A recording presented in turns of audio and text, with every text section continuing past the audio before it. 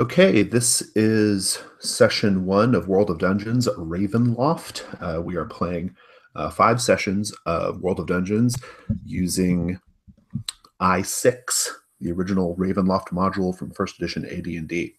I have a procedure that I do at the beginning called CATS. That's CATS, concept, aim, tone, and subject matter. If you have any questions, just interrupt me. Concept. World of Dungeons is a very stripped down, a little more abstracted version of Dungeon World. It plays a lot like Dungeon World. It feels a lot like Dungeon World, but it's a little bit more freeform because it doesn't have a bunch of moves that you are kind of focusing on triggering. Ravenloft, the Ravenloft module. What we're going to do for this 5-session series is we're going to get through the whole module, and it will be. At times it will feel a lot like a dungeon crawl because that's really all the module is a dungeon crawl. But one of the nice things about World of Dungeons is there is a beautiful mechanic called the Die of Fate. And basically the GM rolls the Die of Fate, it's a D6, in every new location, encounter, room, and depending what that die is, kind of dictates the relative easiness or dangerousness of that location or encounter. And it's nice because what it does is it lets you I use the Die of Fate to kind of like pull forward the more interesting stuff and push aside the less interesting stuff. So even though it's a dungeon crawl, it shouldn't feel like a slog. That's my goal. The aim for this session is to, after I'm done with this bit, we're going to introduce characters. Then we are going to have a little opening scene, little opening encounter. At that point, I'll kind of give you guys the basic, loose, sketchy mission that you're all finding yourselves on. I will then ask you guys a series of what I call establishing questions. There'll be one for each of you. These establishing questions are your chance to kind of put your spin on Ravenloft, to put your and I take the information from the establishing questions, the answers you give me, and I incorporate that stuff into the adventure for next session, or even in this session if I'm really Johnny on it. So, but definitely by next session, I'll have incorporated some of that stuff. We'll take that break after I ask those questions. We'll take a good long break so you guys can think about it because it's important. And we'll come back, answer them, and then continue the adventure. So, and play until we are near the time. So, tone. I'm imagining this is going to be, Ravenloft, for those of you who aren't familiar with it, I'm assuming you're all familiar with Ravenloft. It's not, if not, it's cool. But basically, Ravenloft is a gothic horror D&D setting, and it really leans into like classic vampire tropes. And so, the lonely elder vampire who pines for his long lost love, right? Like it's that kind of like thing, right? The tone I'd like to maintain is dark, creepy, but melodramatic is okay too. I think there's like a lot of space for melodrama and gallows humor too, if the opportunity presents itself. No gonzo-ness. I think we should avoid. Subject matter wise, if I'm playing the module straight, it is not extremely kind to women because of its time period that it was made in. It has a lot of like very like tropey ways it deals with characters. But having said that, the principal like woman protagonist slash, I don't know, like victim person, she is a little bit more like actively involved in things. She's not just a damsel in distress. But the module otherwise doesn't have any kind of like, there's nothing like sexual assault or rape or anything like that in this. And I don't want our story to go there either. And so the only thing I really put a hard line on is sexual assault. I'm not super into cruelty to children either. If you guys have any other like things you want to put behind a line, go ahead and say so now. I'll give you guys a minute if you need it.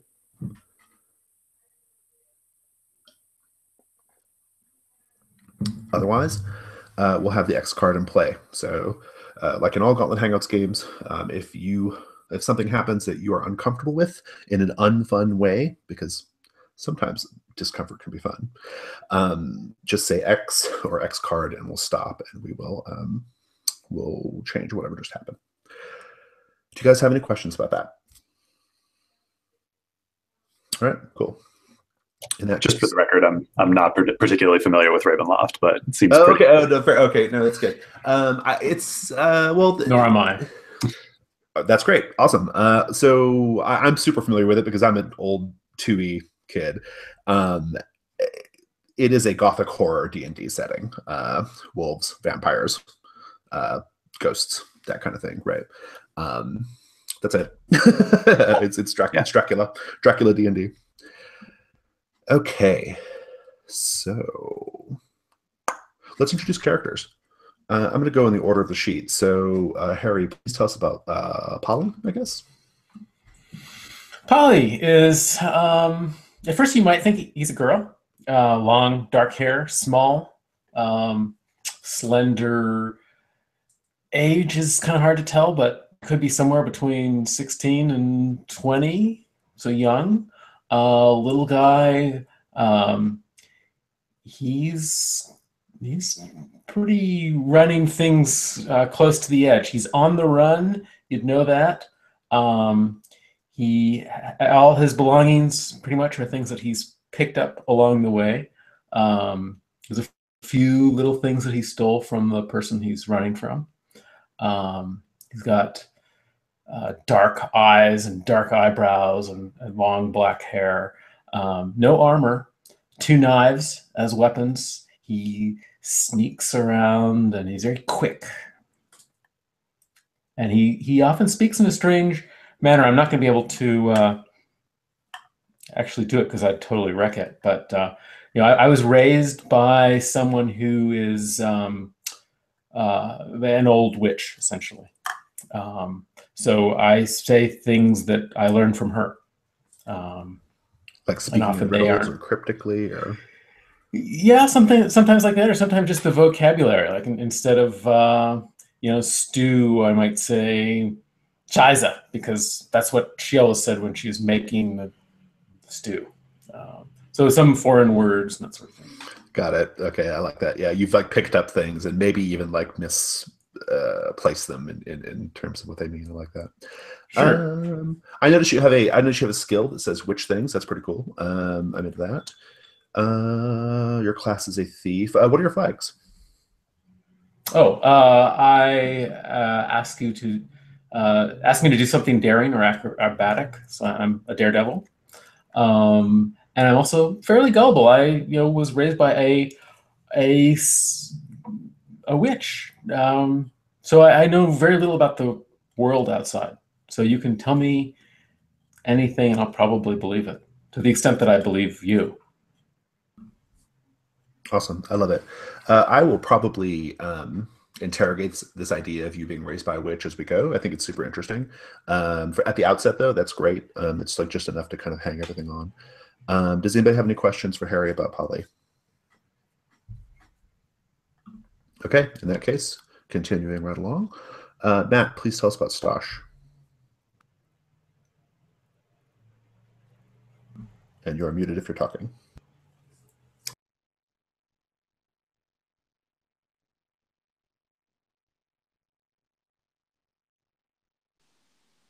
Sorry about that. Stosh is in his late 20s, pretty average looking, brown hair, brown eyes, tan skin. He's got a most noticeable physical feature is a scar across his face long ago, something that's since healed, and it didn't cause any impairment as far as his eyes or anything, but it's very, very noticeable. He wears some battered leather armor, carries a, serviceable sword that he is almost obsessively cares for as far as like oiling and sharpening, stuff like that. For the last like decade or so, he's been a bit of a wanderer, just kind of a sellsword. Let's see. He's got a bit of a gambling problem. The problem is that he's just not good at it, but he's not a frequent gambler. But it kind of explains his lack of funds at the moment. But for the most part, he's friendly. He just hasn't had a lot of good luck in life. as far as his background, he's a full family, couple siblings, parents, but his whole family is involved in this cult that worships the sun. I like it. Why do you suppose that's a cult? It doesn't seem like cult-like activity. Is it something about these lands or about where they come from?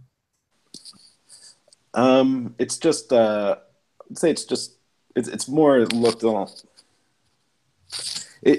It's not recognized by like the religious authorities. It's kind of like an old It's like pagan system. Yeah, exactly. And it kind of people view it as like ignorant. But it's just been a family tradition for a long time. Let's see. Awesome. And what are your flags? Tell me a lie, I believe, and then ask me to give you a weapon at a time of need or desperation. I like that. Might be interesting, being that I only have one weapon. So Yeah, fair enough. A couple of tell me a lie, I believe. I like in the party. I think that's super interesting. That that you guys just want your characters to be deceived. apparently by Aniket's character. Either that, or you guys are just lying to each other. They're not each other. Yeah. Good. Awesome. I don't think I have any other questions about Stash at this moment. You have a short sword, awesome. Late 20s, so for her. Okay, good. Let's see here then. In that case, let's move on to Aniket. Tell us about Goro, please. Is he a four-armed dragon person by chance? He is not a four-armed dragon person, unfortunately. No, he's a shortish, stout, tubby, red-faced white guy with a big beard. He is very cheerful. He likes to drink.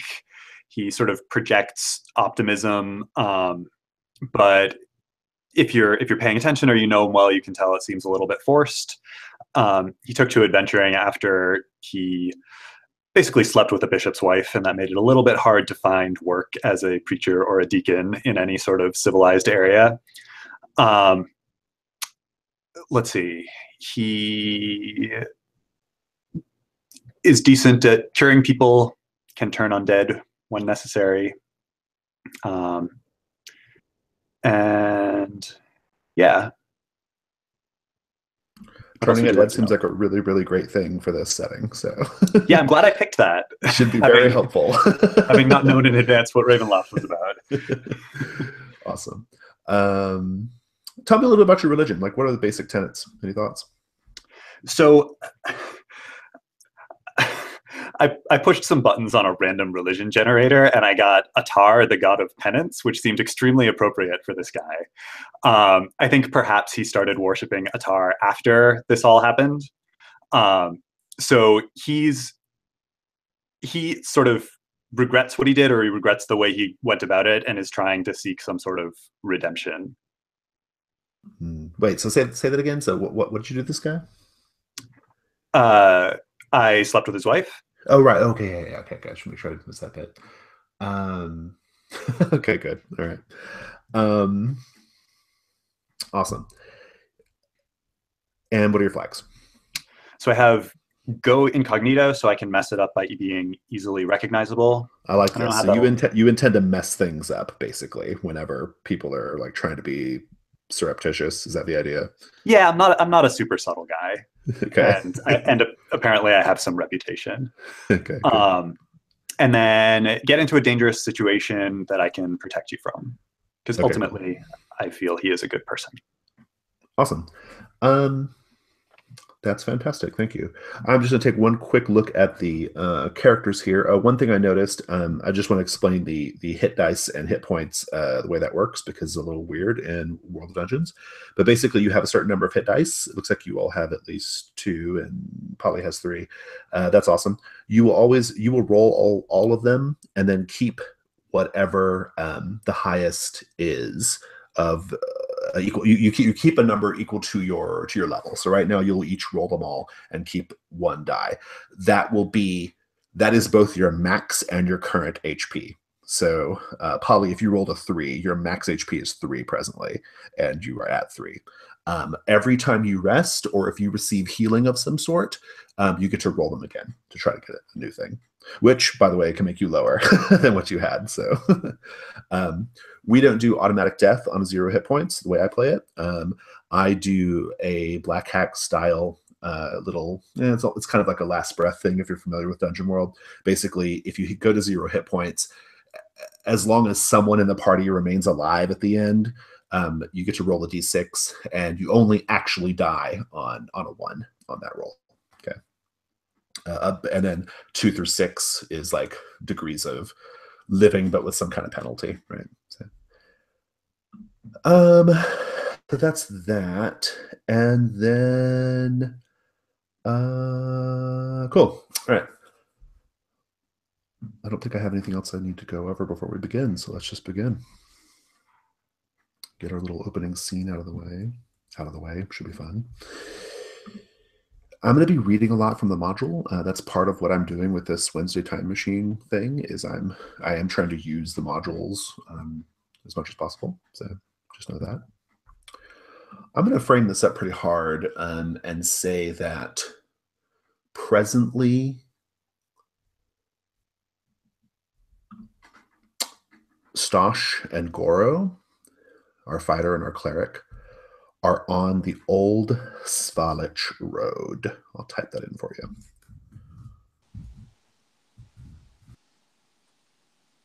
The old Svalich Road. This is a few hours away. You're roughly 5 or 6 hours away from the gate to the lands of Barovia.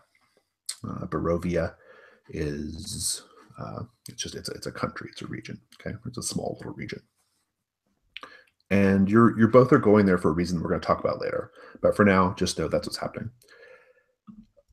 Polly, you are also near this road, but maybe not on it. I think. Well, let me read the module.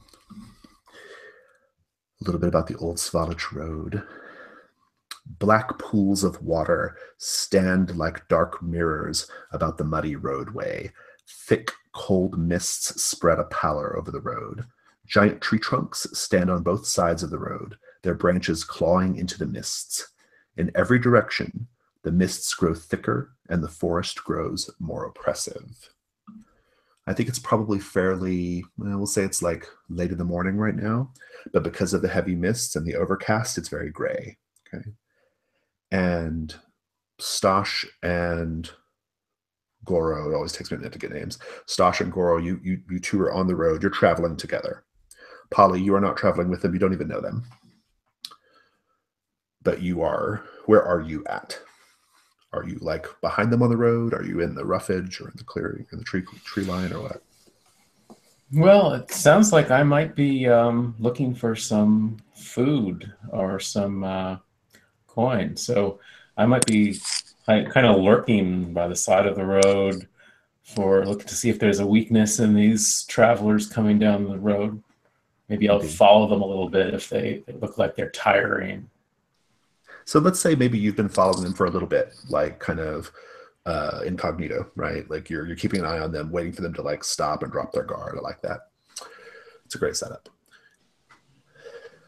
Goro and Stosh ahead of you, let's say 200 or 300 paces away up the road. You can't see very far because of the thick fog, but you do begin to see the outline of a woman. You know it's a woman because her build is slight.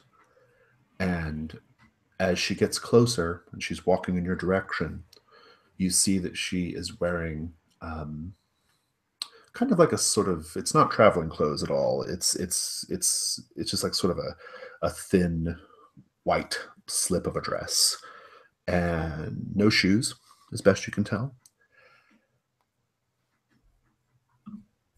Goro, what do you do? And also, sorry, Goro. Sorry. I'm going to direct your attention to the roll for your party room that I linked earlier. because what we're going to do is I'm going to roll the die of fate. This is the first chance for you guys to see how the die of fate works. So I roll a d6. High numbers for 4-ish, 5 and 6 are great for you guys. It means it's going to be an easier encounter. 1, 2, and 3, 1 being the worst, a harder encounter. Okay. So here's that. My die color is, I'm going to roll red, because that's ominous. 5. So it's not looking too bad. So with that in mind, with that out of character knowledge, Goro, what do you do? Well, either way, I would just call out to her in a fairly hearty voice and be like, "Oh, ho there, my lady. Are you lost? Can we give you an escort to town?"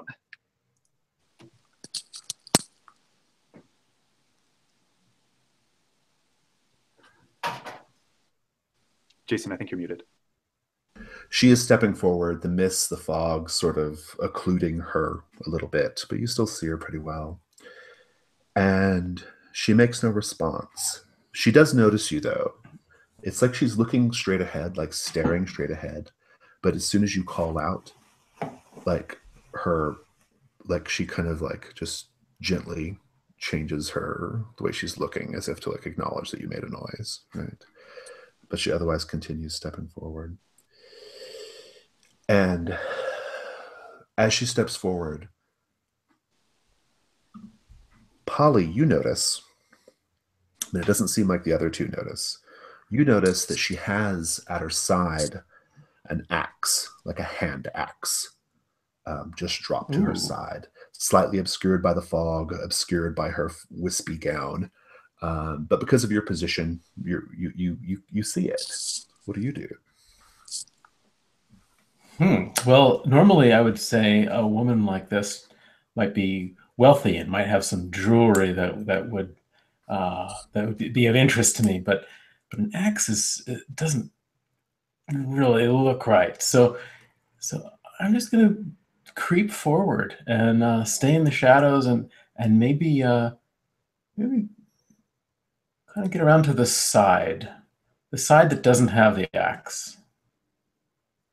You try to get closer to her then? I'm not calling it. Yeah, I'm not calling attention to myself or to the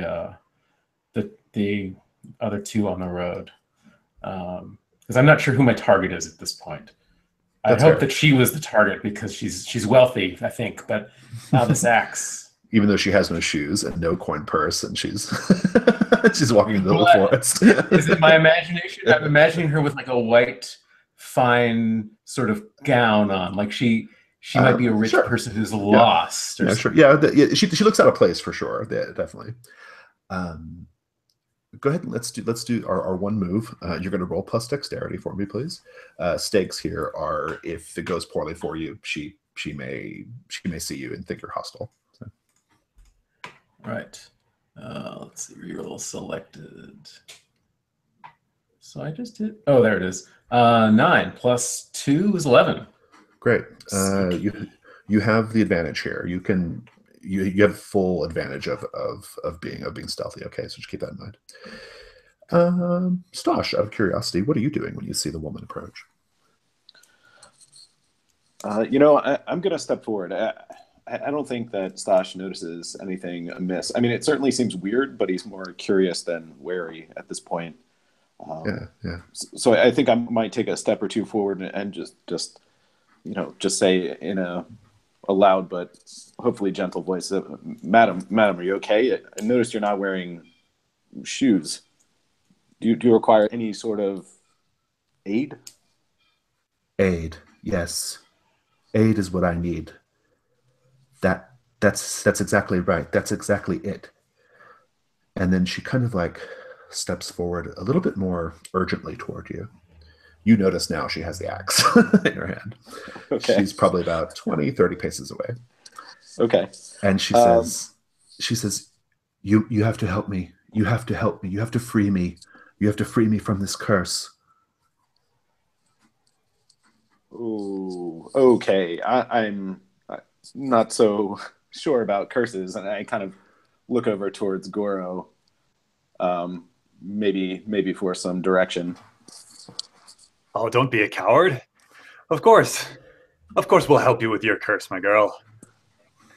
Tell me more. How can we? What is the nature of your curse? Are you cursed to never wear shoes again? By chance, Goro, do you wear a holy symbol? I do wear a holy symbol. As you step forward, Goro, she seizes back. She's like, how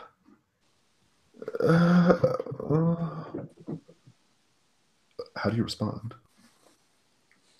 I look confused, and I'm trying to figure out if I've done something to frighten her. I might take a step back just to like As hold you up my step hands. back, she gets more comfortable. She eases up. Right? Please, sir, to you, Stosh.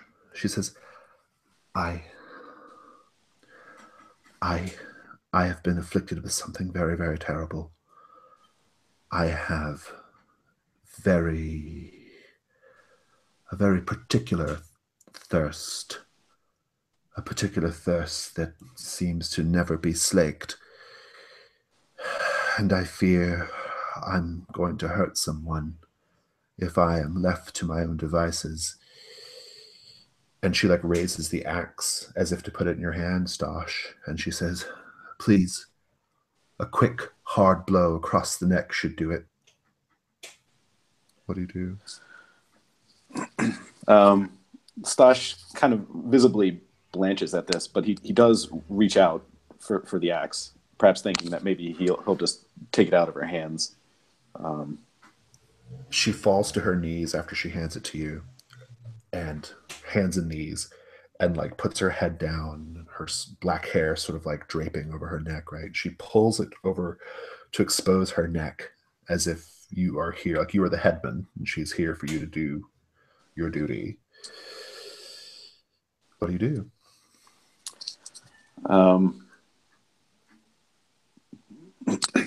Let's see. Stash is going to reach out. He's going to put a hand on her shoulder and say, "Madam, maybe things aren't so dire. Perhaps maybe you can tell us more about this. Maybe we can help you in a way that's not quite so grim." Do me a favor and roll plus charisma. Okay. The danger here is I think she might react badly to this, or maybe she might just be tired of waiting. Who knows? Okay. I did not catch where we went over dice rolling, and I'm not sure where to do that. There's a link. I'll put it in the chat here. You have access to the chat. You just click on that little room. You know what? I apologize. So I actually switched to my phone. You can just roll dice then. It's fine. Okay. No okay. That is an 11. Nice. She looks up at you, and she has little tears, blood red tears streaming down her cheek, and she says, what do you mean there might be another way? What do you mean it's not as bad as you think? Well, I'm not exactly very knowledgeable about whatever it is you're going through. In fact, I don't even know. You haven't really told us. I'm starting to get a picture, but It's starting to come together. Yeah, slowly. But perhaps you could clarify why are you so desperate? Why do you think this is your only way out? Polly, you are in a position to see the blood red tears, to see what's going on, and almost certainly the witch has told you of the creatures that live in this area. What do you do? Yeah, I was just going to ask you, how much do we know about the world? But sounds like I know something about it. Oh yeah. You can know as much as you wish. So.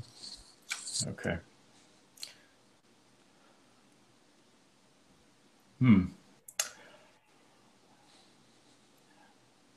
I see that these travelers are kind to her, but I don't think that they know the danger that they're in. And having another person fall to the night creatures doesn't do anyone any good. So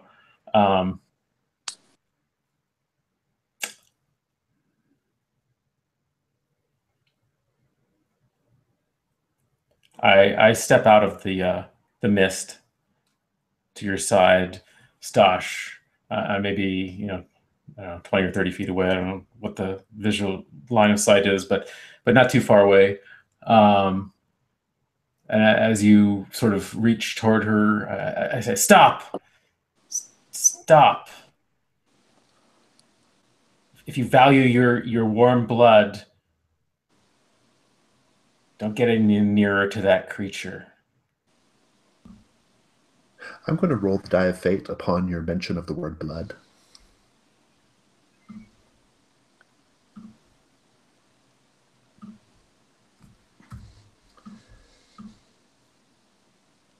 The result is a 4. Goro, upon this person's mention of the word blood, you see the woman who's still kind of hunkered down a little bit, right? But you see her, she's trembling a little bit, right? And she's running her tongue back and forth over her teeth. What do you do? I'm starting to get the picture of what's going on here. So I'll say, Stosh, you want to take a step back, and I've got the holy symbol in my hand now, and I'm holding it out in front of me and stepping closer to him. Indeed. Stosh, do you step back? Yeah, Stasha is going to take about a half step back, but as he does, he's drawing his sword. Okay, good. Are you trying to turn her by chance, Goro? Right. So my thinking right now is that she's under some sort of undead curse, but I don't know whether she's fully under it. So I'm just trying to keep Stosh safe, like cause her to recoil a little bit, but not actually turning undead. Okay. If that makes sense. Kind of, yeah. I mean, let's just look at the rules for turn undead. Like, what does it say? It just says I can do it. Okay. You can attempt to hold undead at bay with the power of your faith and a holy symbol. I guess that's holding them at what bay I'm is doing. turning them. Okay. Yeah, that's what you're doing. So roll plus wisdom for me. Okay. I will be clear.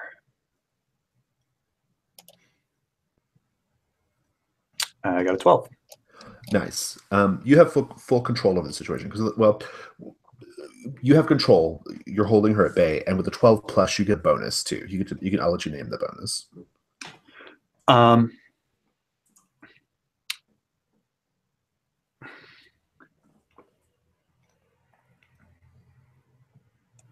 I guess, could it be that I get some insight into the degree of her condition?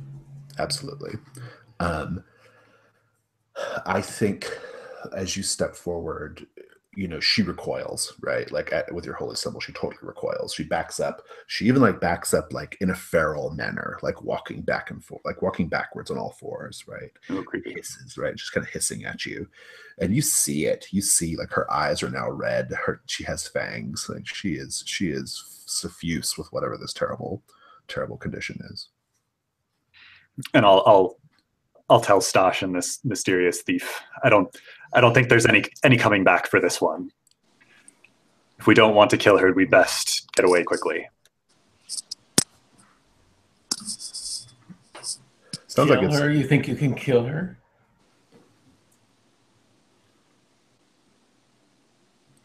I mean, she explained to us how. And at this point, she's kind of lost herself a little bit, right? Like she's no longer being the pleading, person that she was. She's just like hissing and and she wants to leap, but she can't because she's being held at bay. Stosh, what do you do? Yeah, I think this is all the information that Stosh needed to act. I think he's gonna just spring forward. He's gonna go right for her neck if he can with the short sword. I'll let you roll damage for free because she's being held at bay. And if you can do enough to kill her, then you'll kill her.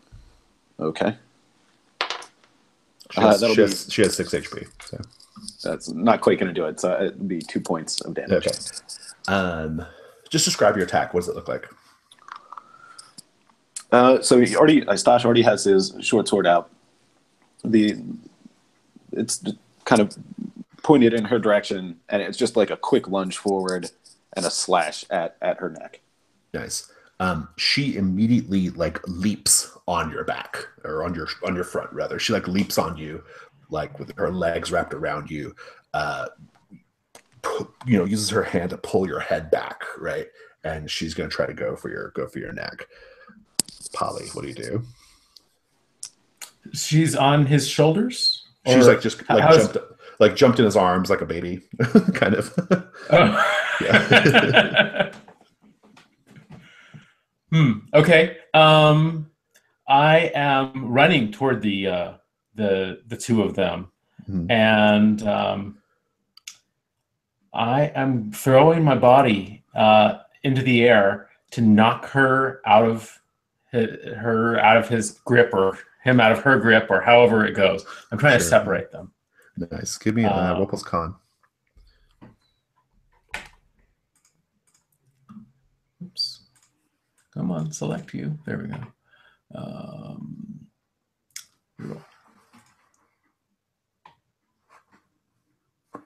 9.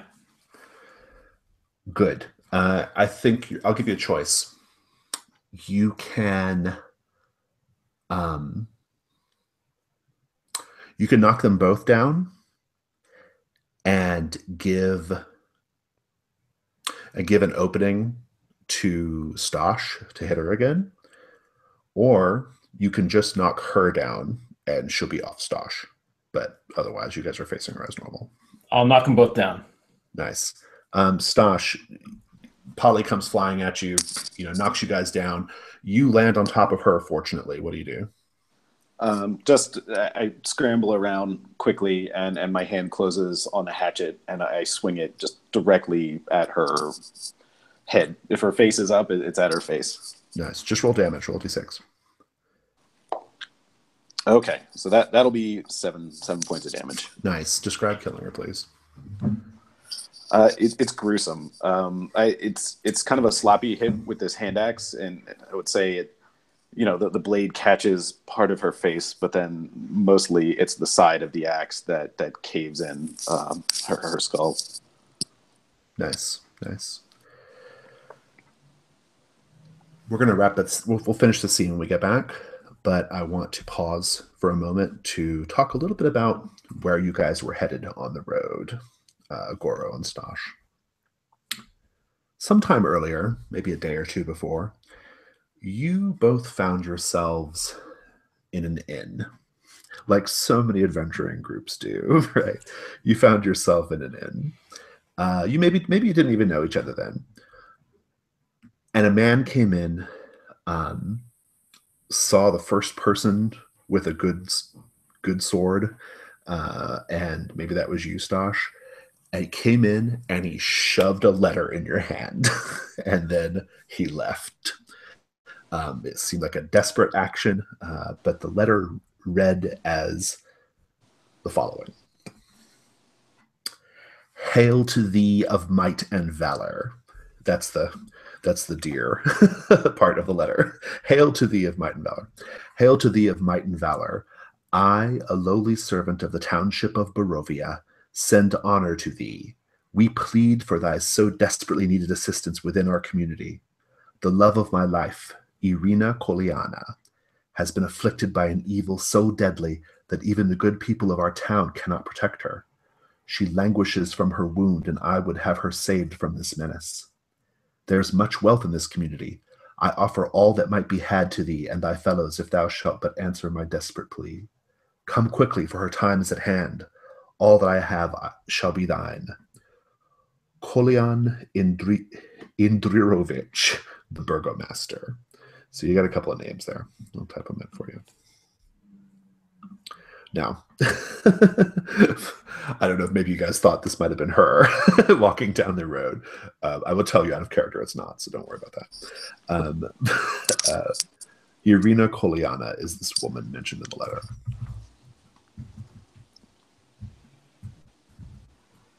It was written by Kolian Indrirovich.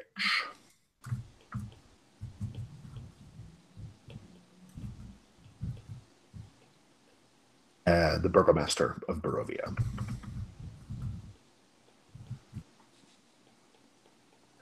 Burgomaster being something of like a mayor. And so maybe, maybe you both, for whatever reason, you've answered the call. You're heading there to get money, right? To help this woman, whatever. But there might be other reasons why you're going to, and we're going to talk about that before we take our break. Questions? Yeah. Is she his wife? The letter says daughter? the love of my life. Unclear. Okay. I'm wondering if the relationship between their names tells us anything about their. I will tell you, it's her dad. Yeah, okay. It's her dad. Yeah, like ethnically, I guess you guys would probably know that. So yeah, it's her father. Okay. So I have a question. Yeah. Is Barovia a country, a city? Barovia, there's a village of Barovia, and then the lands surrounding it are also called Barovia. Okay. Yeah, so it's like the lands of Barovia, the village of Barovia. And you're very close. You're just a few hours away. The lands of Barovia have a literal wall and gate around them. So there's like a gate you go through, and it's like a lord's lands, like so many hectares or whatever. I do have questions though. Let's see here. A question for Goro.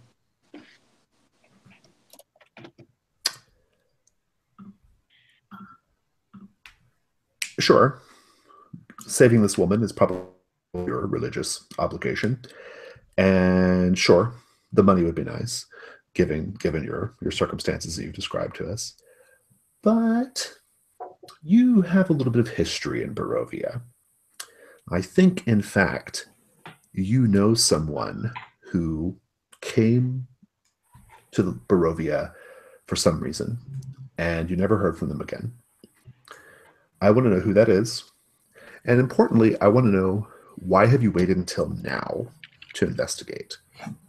We'll say maybe it's been some years, right? So think about that. For Polly, the old witch used to speak of an object in Castle Ravenloft, possibly magical, but definitely very valuable. I want to know, what is this object? What does she believe it is anyway? And why do you want it? Okay. And for Stosh, a foundational myth of your sun cult has its origin in Castle Ravenloft. What is this? In what ways does this sort of foundational myth inform why you might be interested in exploring the castle? So basically, something really important to the origin of your order, to your family's cult, is in Castle Ravenloft. Okay. Okay. Yep. Let's take a break. We'll come back at. We'll just say we'll come back at 10 till the hour. Okay. Sounds great.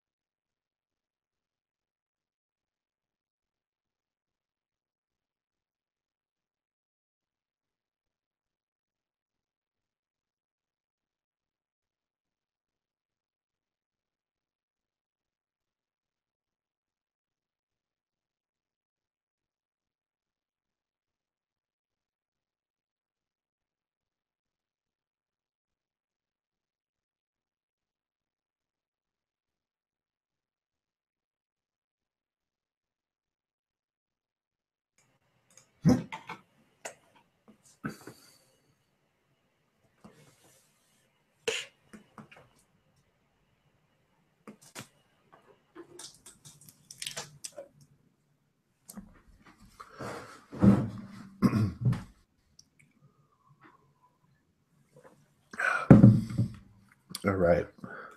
So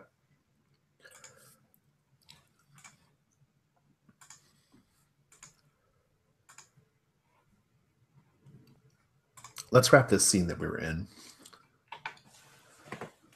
So this woman's body is there with Stosh having just caved in the face, slashed up the face. I don't know. It's a bloody pulp is what I'm imagining. Just a slick of red in the middle of the mists, right, on the ground. Goro, what do you do? What's your first move? I think the first thing I do is pull Stosh back away from the body and like I guess we must have like a torch lit or like a lantern or something. We'll say a lantern, yeah. And I like inspect his skin and I'm asking, did you get bit? Did you get scratched? Did any of the blood get in your eyes or anything? I think you're definitely going to see quite a bit of splatter everywhere. I mean, this was just messy and horrific. But Stosh right now is just kind of breathing hard. And he just, I don't think so. I think I'm okay. But he's like patting himself down. Good. What about this guy that came out of nowhere and helped you? And I'm creeping toward the body quickly and looking it over for valuables. Good move. I'm assuming that you're going to go for like possible coin purses or any kind of like, valuables that might be kept somewhere, like in her corset or something like that, right? Sure. Give me a wisdom roll, because I think there's something that might be on her person that you may not notice, or there might be something that you're not, that you just that might require a really 7 close examination. 7. What are your skills? Oh, it doesn't matter because you get a miss, but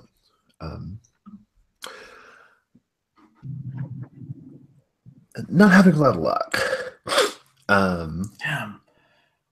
No coin purse, not even any nice shoes you could, sell. Her beautiful gown is now covered in gore and blood. One weird thing, though, is she has an anklet, a simple thing, a band of hemp woven with some kind of like blue flower woven into the weave, like a weed like blue flower, like long. Kind of woven. More symbolic, nothing of value. The blue. No gems, nothing, no.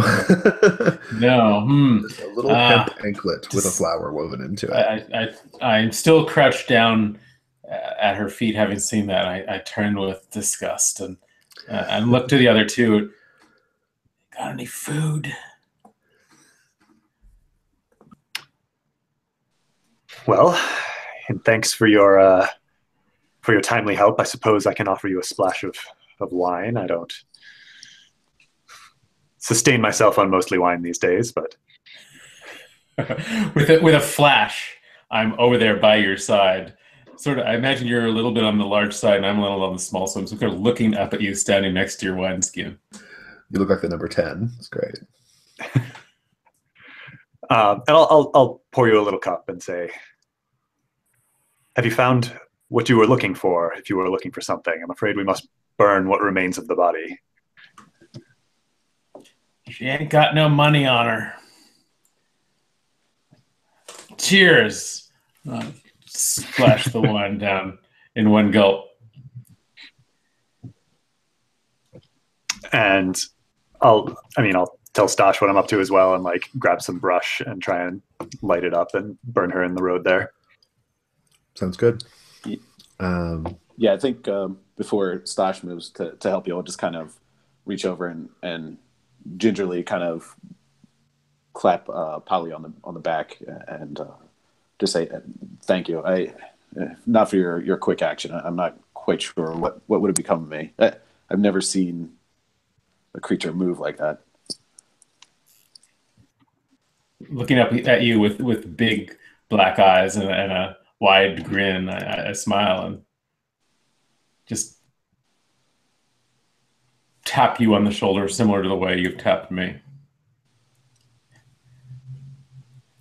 Your blood is still warm.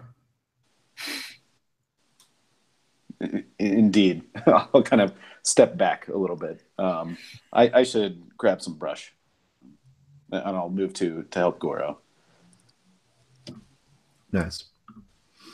Good.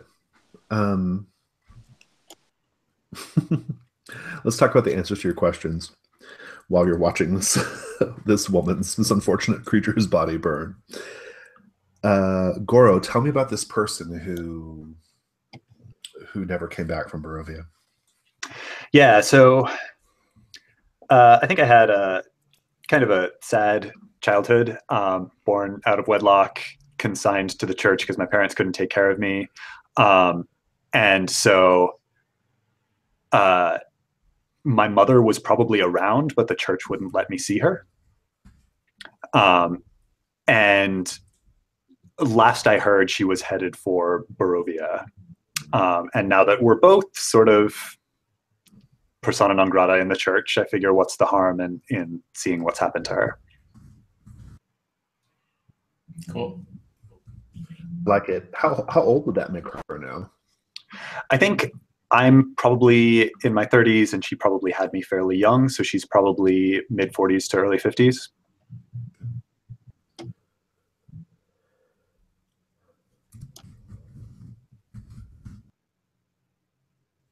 Why haven't you ever tried to find her before? I think because up to this point, I was worried what the church would think of me, right? They told me that I should not, like, she was a filthy woman and she had sort of soiled herself. And the only way I could sort of maintain my own, the implication was my standing in the church, but they were saying like maintain the purity of my soul was to divorce myself of her entirely. Yeah. Are you trying to find her, or is this just a, well, since I'm going to Barovia anyway, kind of thing? I think it's both. When I saw the opportunity to go to Barovia, I took it, and I'm going to intentionally take steps to try and find her as well. Nice. Good. Thank you. Polly. The old witch used to speak about an object in Castle Ravenloft, possibly magical, but definitely valuable. What is it? Well, she didn't teach me much directly witchcraft. She sort of did experiments on me, but I had to put two and two together about watching the things that she was doing. She never mentioned it when she was awake, but when she was asleep, sometimes she would talk about something that she said the word sonic, which I don't know exactly what that meant, but I came over time to believe that that was a doll or a puppet. But whatever that was, the sonic was in a gilded cage in Ravenloft, and she's in her dreams. She said something about it containing her childhood. Seemed like it was meaningful to her, and if I could get a hold of it, it might give me some power over her. So I'm looking for this doll in a cage. Can you spell the word that she would Yeah, say? I can type it in.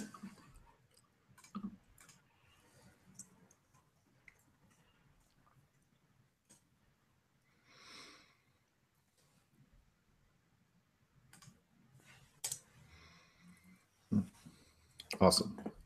Thank you. That's great. Very, very gothic horror. I'm here for it. Right. As Stash, Castle Ravenloft is connected to the founding of your church in some way, or at least some myth about your church. What is it? So the in the creation story, the earth just emerged from the primordial darkness, at the first light of the sun, and this is how existence came into creation. And in the early days, the sun, like the physical manifestation of the sun, almost like an avatar, would just kind of like walk the earth, clearing out remnants of this primordial darkness, in deep places or shadowy places, so that life could emerge and grow and prosper. And the main instrument it used, it would wield this lance of pure light. So in time, civilizations rose. This creature, this avatar of the sun, gifted the lance to the most worthy of people, and those were the good old days. Like people ruled in wisdom, and there was much happiness and prosperity. In time, it was lost, and that led to centuries and thousands, millennia of suffering. But maybe a few generations back, we'll say some distant cousin,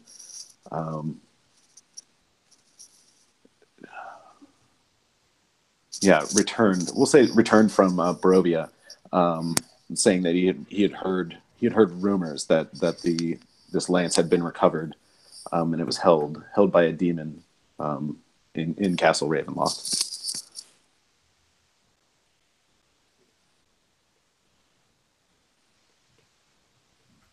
Great. I love that. Awesome. Okay, I've got all my notes. I'm ready to go. Well, Polly, I guess you're just going to travel with this lot. Is that the idea here? I can't steal from them anymore. Now they know that I'm present. Goro, are you going to adopt Polly?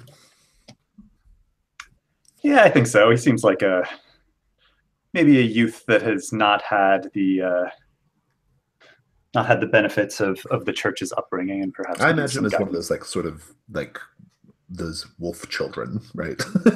A little uncouth, a little feral, right? Yeah, pretty much. Good. If you've got food scraps. Oh, I'm sure we can do a little better than the scraps in any case. I rub my belly. Does the burning of the witch's body make you hungry? No, it doesn't. That's I have not developed a taste for human flesh, believe it or not. Surprising. Old witch and all that, right? Mm-hmm. Let's talk about the journey. You're about 5 hours away from Barovia. Okay. And maybe like when you hear the conversation, Polly, that they're going to Barovia, maybe that sparks in your mind, the stuff about the doll and all that stuff, right? We'll kind of fast forward through all that mental process and say it's about 5 hours to the gate of the lands of Barovia. I'm going to roll the die of fate to see how that little short-ish journey goes. Clear these dice, 2 dice out here. And roll one more.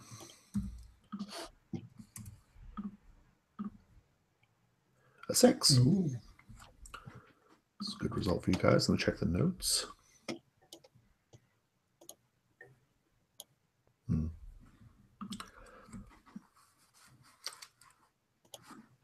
As you are walking along this path, the old Svalich Road, the mists, they go in and out, but overall thicker. Like every time they come back, they come in just a little bit thicker, right?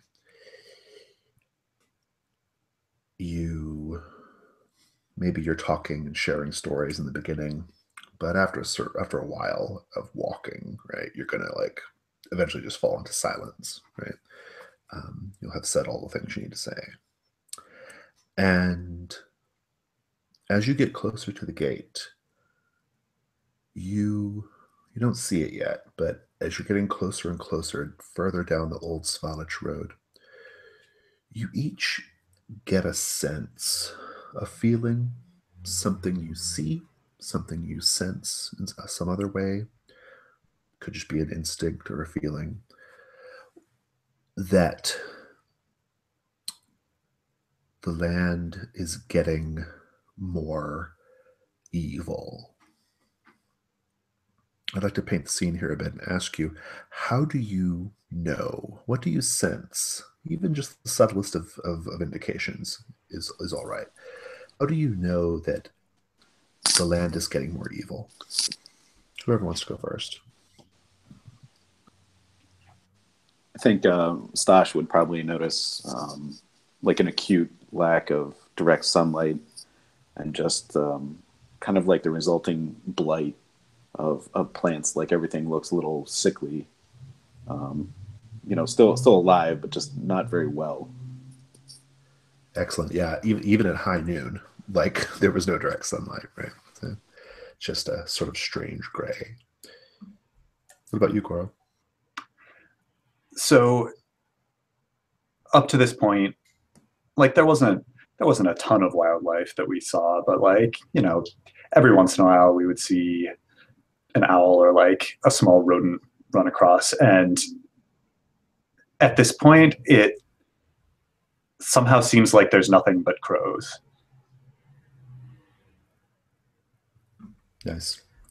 And yet, my experience is that at almost every turn, I hear a snap of a branch or a rustling, and there doesn't seem to be an animal there or anything, but the wilderness seems to be alive with something. Nice. Polly, at some point in this journey, a couple hours in maybe, your sense of foreboding is temporarily soothed by the sight of a few silver coins, handful, strewn across the path into the brush. What do you do? As soon as I see them, I scamper ahead, not saying anything to the group, running toward the wealth that's been left here, maybe by that woman. Indeed. I pick up the first coin that I reach. I hold it up behind me, and then I reach for the next one. I quickly follow the trail. Indeed. They go a little ways into the clearing, and a few paces ahead, you see their Genesis. There is, some of Goro's crows are there, picking away at the last bits of meat from a face-down skeleton. And you see what appears to be a leather sack, spilled open onto the ground. Just a spray of silver coins on the ground. What do you do? I let out a hoop, loud and not subtle at all. Friends, we're in luck. Our arrival in Barovia will be a pleasant one. And I dive for the sack of coin. Indeed. And you do get some coin. I'm going to roll a die real quick.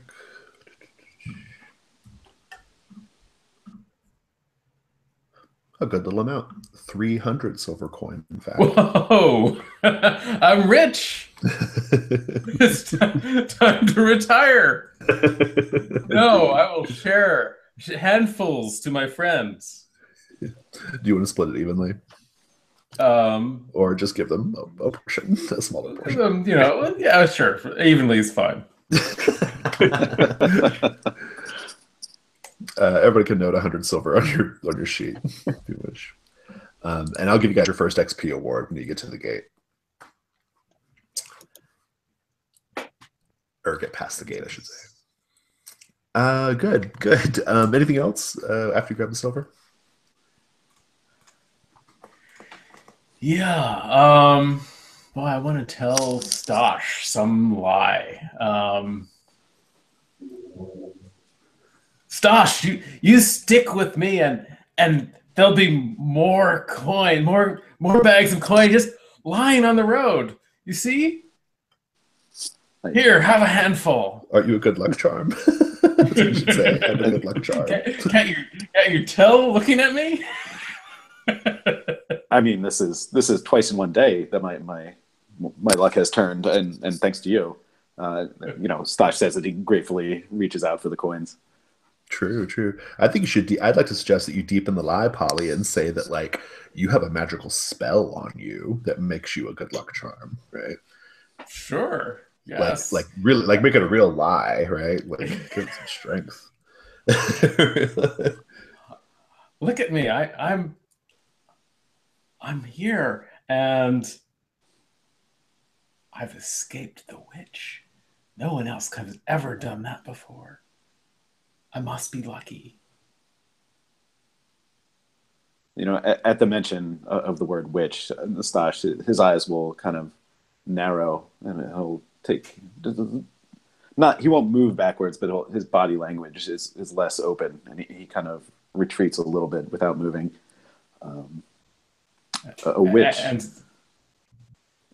you escaped. You do that. Suddenly, I get much more serious. And wait, did you see her? Just furtively, I'll start looking around. I mean, this is a little much for Stosh to take after the day he's had so far. I haven't seen her. Have you seen her? No. I thought maybe the way you acted, I thought maybe you saw her coming down the road. We're safe. Don't worry about the witch. She only wants me. Okay. Come on. You're not afraid of witches, are you? I'm as long as they're not about. No, not one bit.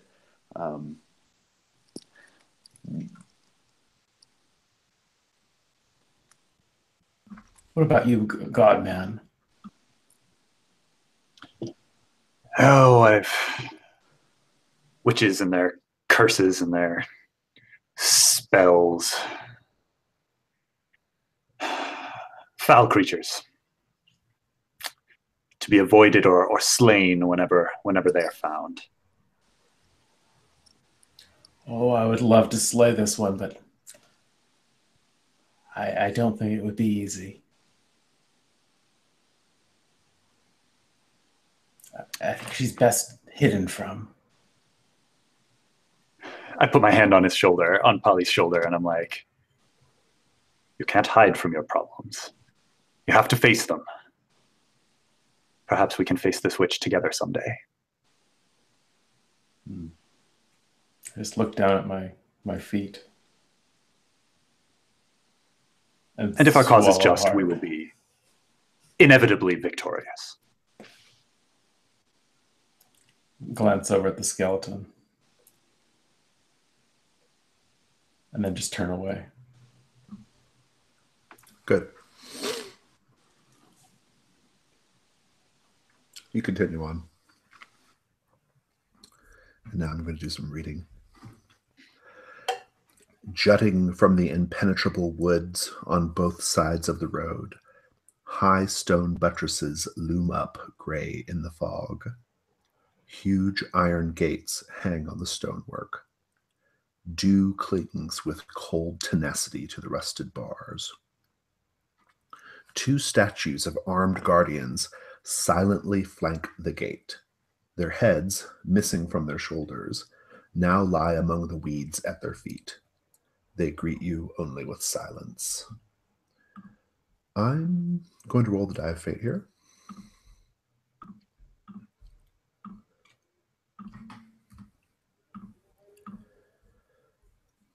It's a 6.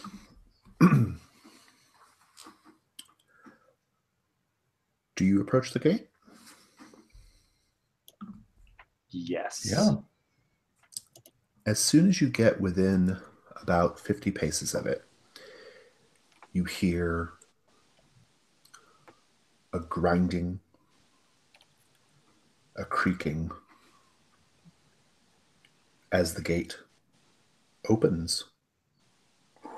I can't do a grinding noise, but just imagine it. The gates open up as if to welcome you in to the lands of Barovia.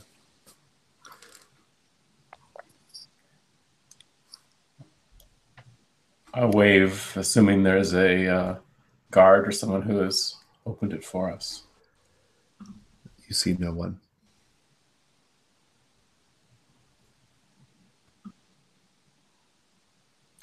Enter. Goro, Stosh, do you pass through the gate? Yeah, I mean, I look super disconcerted, but I mean, it seems like a pretty harmless spell, whatever it is.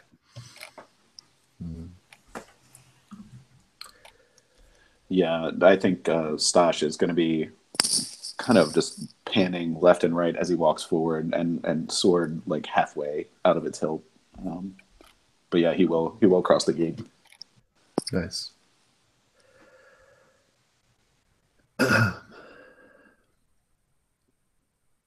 As you pass through the gate, all three of you, you hear that grinding, creaking sound again as the gates close up behind you.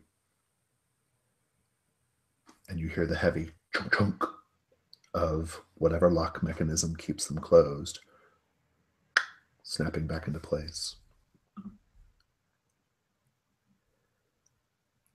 And now you realize, as you look behind you, that the fog has rolled in very, very thick. You can't see a single thing beyond the gate from the side you came from. Nothing. It's like there's only Barovia. And I'm going to give you guys your first XP reward. You each get 200 XP. So go ahead and note that. Matt, I can note it for you if you don't have access to the sheet. I don't know if you do or not. I do, yeah. Okay. And the coin is worth XP as well, right? So we're at 300 total? Yeah, you got Is that the way 100 that for the works? encounter with the vampire, and then you split 300. Oh, I see. All right. Yeah. So that's our total. Okay. Yeah, so 200 each. All right. And you'll get your flag XP at the end of the session. So, all right. Let me take a drink of water.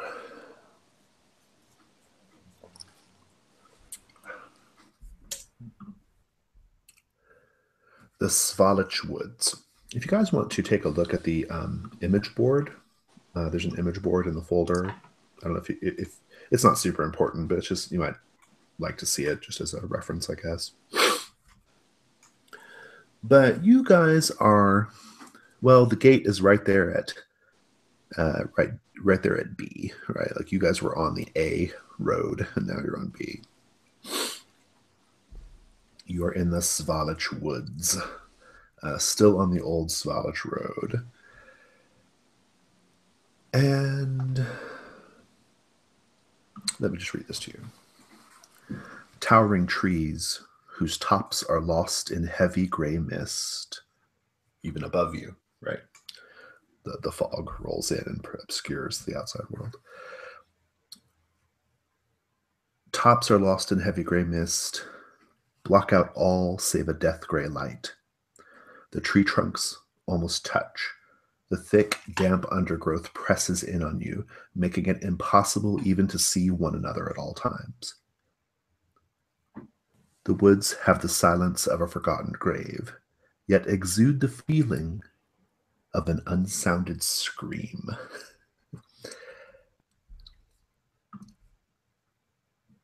As you are making your way through the woods, I'd like to just get a read on how you're each feeling right now. Just get your character's mental state. Polly, how are you feeling? I'm terrified, and given that we can't see each other, I think I've grabbed Goro. Do you have robes or something? What is your vestment? Probably got like a tunic or something with like a trailing thing below the waist that you could grab onto. All right. Yeah, I've grabbed onto some part of your robes, and I'm just holding on to you. I'm scared. And you have the light, I think. Someone have light? Yeah, I think we had a lantern. It just barely pierces the darkness, or barely pierces the fog. It's not even technically nighttime yet. But Goro, how are you feeling? I mean, I think I'm also pretty scared, but I'm sort of reacting to Polly's fear and my own sort of like tendency to force cheer in the face of adversity. And so I'm like talking in a fairly loud voice and telling stories about adventures that I've had in the fog. I might even tell Polly that the fog may seem dangerous to us because we can't see what's out in the woods, but don't forget that they can't see us either. The creatures in the woods, they can't find us in fogs like this. So we're actually safer than we would otherwise. I don't think it's actually true, but I am lying to you anyway. I'm going to roll the die of fate.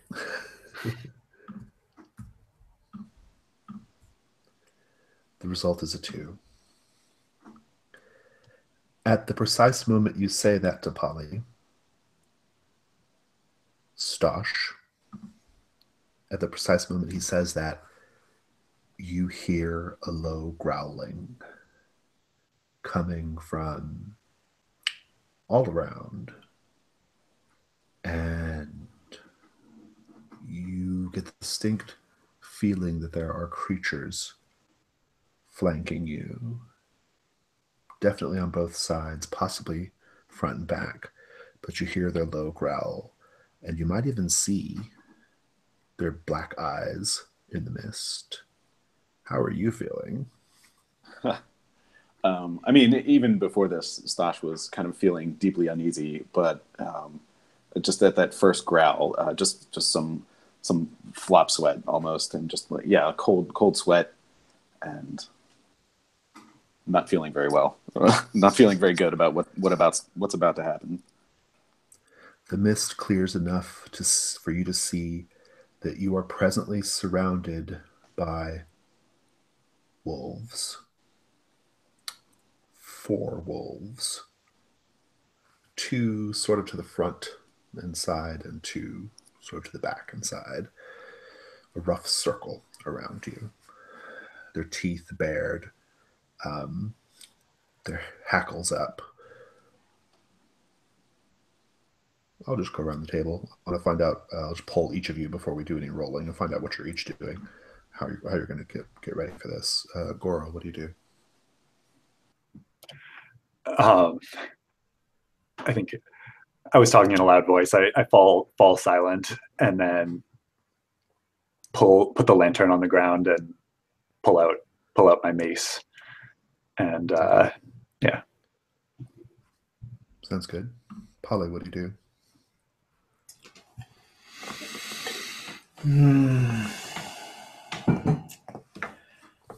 The first thing that happens is that from my little teeth, you hear a growl, kind of in a wolf-like fashion, and then one hand reaches across to my right hand reaches across to the left of my body, and the left hand reaches across to the right, and from hidden pockets out come two knives. And I'm low to the ground. I'm stalking forward toward one of the wolves. I'm trying to exhibit fearlessness. I like that. What about you, Stash? I mean, Stash will just brandish his weapons, kind of crouch down a little bit, and just get ready for what's about to happen. He's going to try and stay, he's not standing still. He's just kind of moving back and forth, shifting his weight from leg to leg, just getting ready to either pounce or to be pounced upon. I'm going to start with Polly. Polly,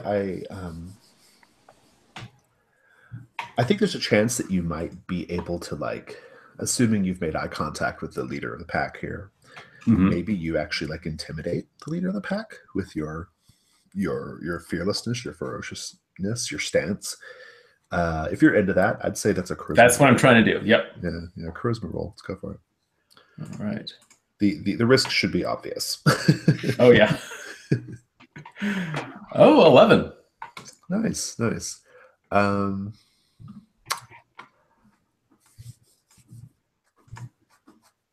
going to let you back him off. Describe it.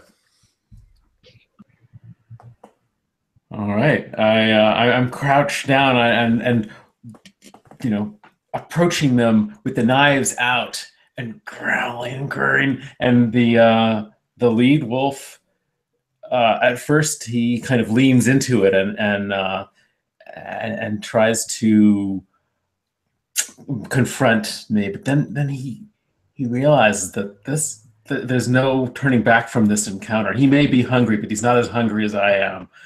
And he turns, and as soon as he gives a little way, the other wolves start backing up, and then he realizes he's got to back up as well because his support isn't there. Good. I like it.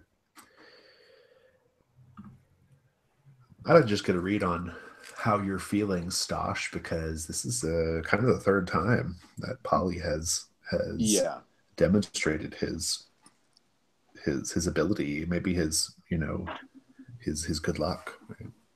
Yeah, I'm totally buying it. There's as weird as this is, there's no. Stosh is not uncomfortable by the weirdness anymore. I mean, just the massive amount of luck that's been exhibited today. It's kind of overcoming Stosh's reticence at this odd person and their strange behavior. Yeah, no, that's great. It's great.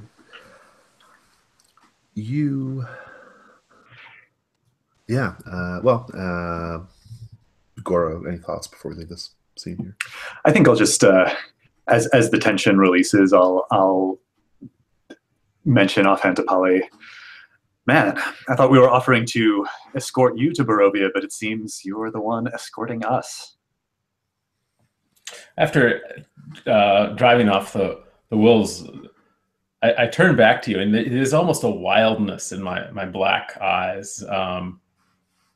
It might be a little scary for a second before I straighten up and become more like a late teenager with a little bit of a slouch and put my knives away and just turn back and head on down the road.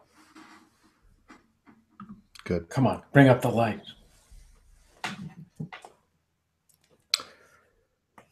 You guys go a little further down the Svalich Woods, and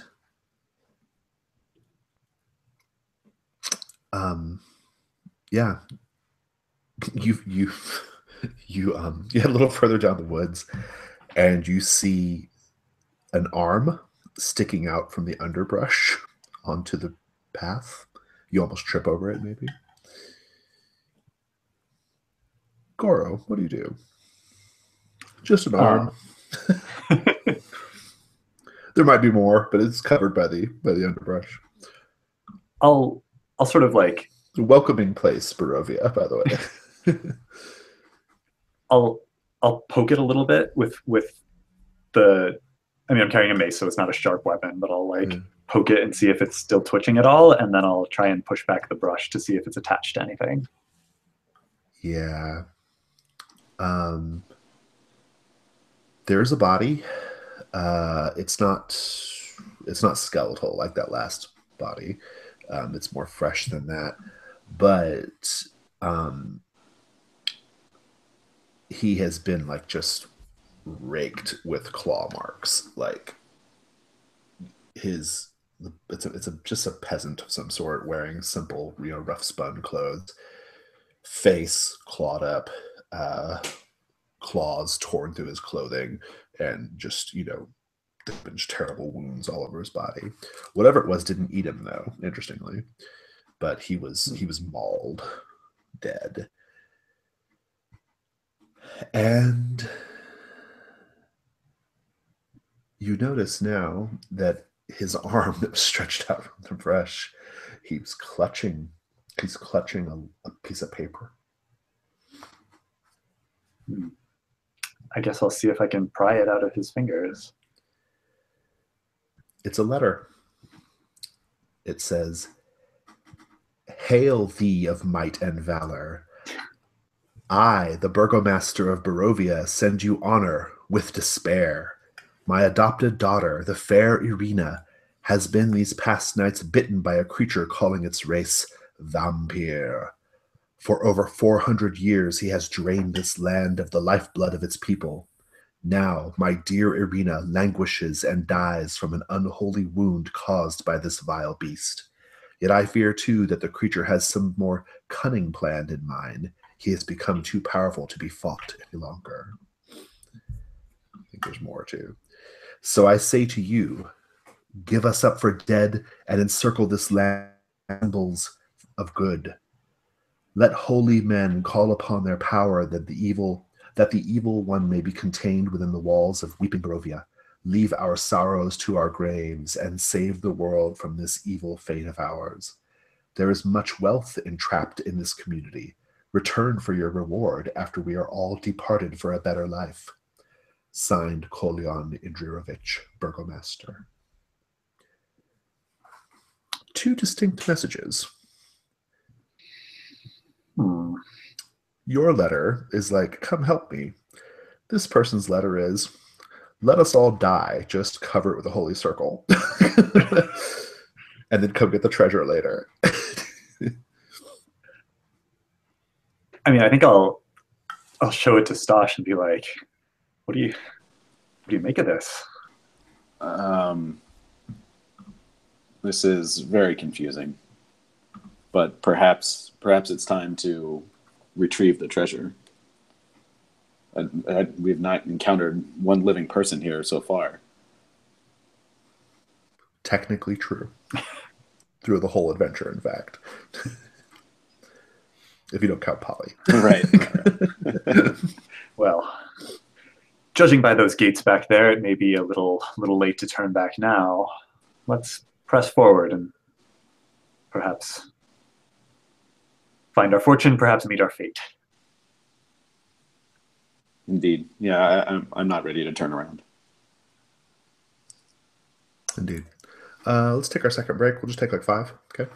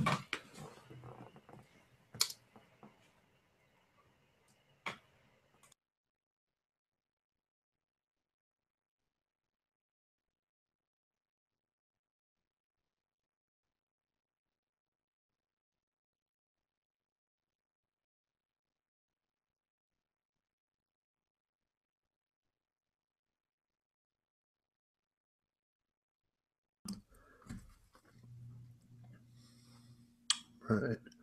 Because we're still waiting on etiquette. Let's give him a minute.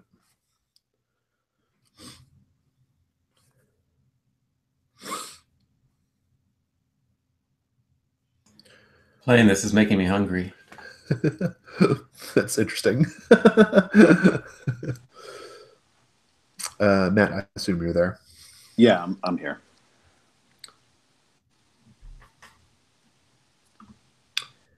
Before you leave this body in the woods, anything else you want to do? I think Stash is going to look expectantly to Polly as to, and just kind of say, where's the silver? Having been given permission, Holly jumps down into the ditch with the body and starts rifling through it, looking for the silver or the weapons or armor. Wait, no, you described this as a peasant, right? It was a peasant. Yeah. Okay. All right. Not no weapons or armor, but yes, I'll look. It's not very hopeful, but I'll look. Die of fate was a 6. It appears that this person may have been delivering the letter, or was attempting to deliver the letter outside the walls of the village, and had a sort of like a taster, an advance payment of what one would find after they let Barovia burn. And there's a sack of silver. I find it. I hold it up and look up at Stosh. Here it is. And I just clap my hands and nod approvingly. I mean, I think Stosh is believing this completely, and I think Matt is starting to believe it too. So 200 silver in total. So yeah. All right, I just pour it out into everyone's hands. Everyone's lucky today. I can do a quick calculation on that since I can't do math. Or I'm too lazy to, I should say. It's around 66. Yeah, something like that. Yeah, we'll just say 66 each. Give one over to the wolves. Oh yeah, I'll put it on the body. There you go. On its forehead. I think there's actually 2 extra gold, so you could put it 1 on each eye. Oh, great. Nice. Perfect. You continue along the Svalage Wood. Tall shapes loom out of the dense fog that surrounds everything. The muddy ground underfoot gives way to slick, wet cobblestones. The tall shapes become recognizable as the dwellings of the village of Barovia. The windows of each house stare out from pools of black nothingness. No sound cuts the silence except for a single mournful sobbing that echoes through the streets from a distance. The village of Barovia is not a jumping place. There you hear this woman crying in the distance. To your left and your right, if we look at the map here, as you're entering, you'll see various homes and villages or homes and businesses rather. Homes and businesses. The businesses, candlestick maker, butcher, baker, blacksmith, the windows have been smashed, the places have been looted. In some cases, the doors just freely swing open, right? Like in the gentle mist or gentle breeze that occasionally goes through. Just smashed, looted, and empty. As you make your way down the lane now, you'll notice a couple of businesses as you're kind of like, working your way through a little bit, especially as you get towards this sort of center little town square here area. To the left and the right, you're going to see what appears to be a shop of some sort that is still functional. The sign is has a name. Hold on. Bildrath's Mercantile.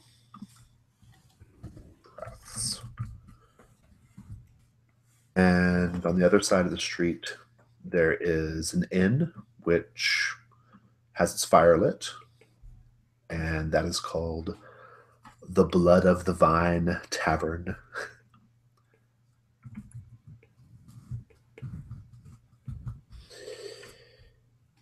And but otherwise, those are the only places you see. You occasionally pass by a house that seems to have people in it. You can see them walking past, the windows and whatnot. But no one ever comes out. You hear lots of whispering behind doors. A distinct feeling of fright, of terror in the air. It's hard to tell what time of day it is because the sun is occluded, but you would guess it's about 4 p.m., 5 p.m. And that means it's going to be getting dark fairly soon. I'll just go around the table and find out what you're each doing as you wander around the village of Barovia, Goro. I think I'm likely to walk up and knock on a random door and ask after the burgomaster. Yeah. What about you, Polly? Polly hasn't spent much time in civilization like this, and he longs for this kind of life, but seeing the windows smashed and the doors hanging open, he can tell that there's something wrong here. So he's kind of just looking in, especially the empty places, and running his fingers over the signs and trying to imagine what it's like to live in a town like this. He's kind of full of sorrow right now. Yeah. What about you, Stash?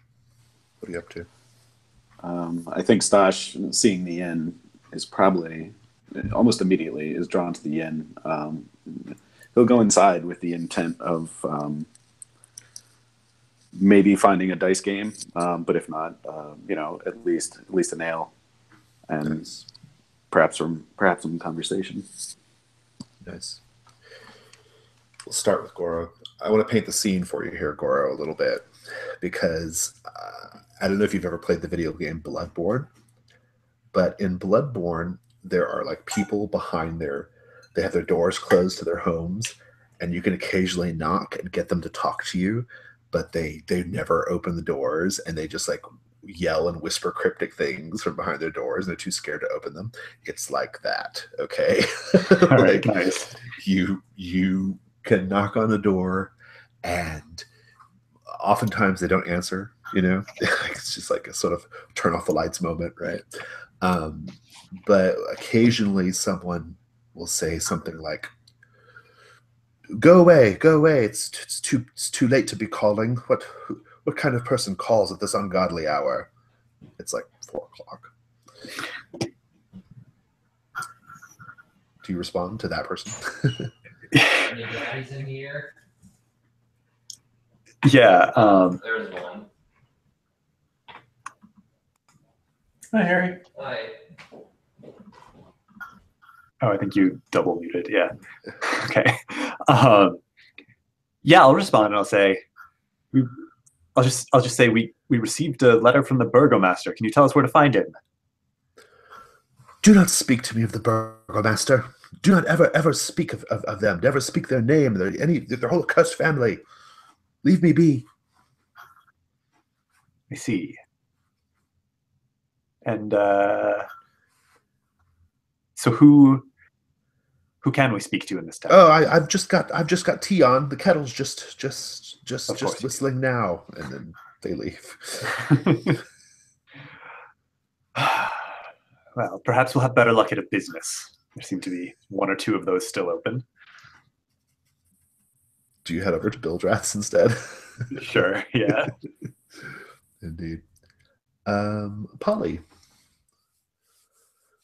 are you keeping your eyes open for anything, or are you just getting a general feel for this? I'm almost expecting that there's ghosts in these homes. I feel like I look into a house and I expect to see that there's warm food left on the plate and everyone just disappeared. So I don't know. I'm not looking for anything specific, but I'm looking for the. Open to the sense of what happened here. Yeah. Give me a wisdom roll.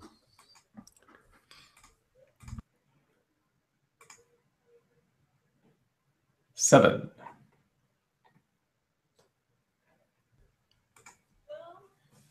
I'll let you ask a question, then I'll answer it truthfully, if not completely.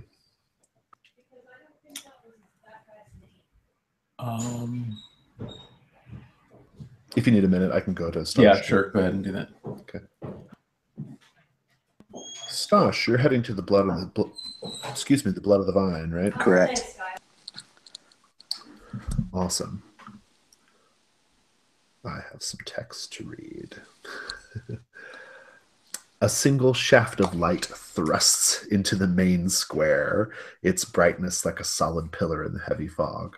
Above the gaping doorway, a sign hangs precariously askew, proclaiming this the Blood on the Vine Tavern. You'll notice that the sign, the blood of the vine, the F has been scratched out in of and replaced with an N. So it says blood on the vine. I guess somebody was having a little joke. Who knows? Anyway, as you step inside, the place is very, very, it looks like it used to be a really nice joint, but it's pretty shabby at this point. It doesn't seem like it's been kept up very well. But despite its general shabby appearance, the barman is if you take a minute to watch him, you'll see that he has a stack of bar glasses, right? He takes each one and he cleans a glass off, then puts it over to one side.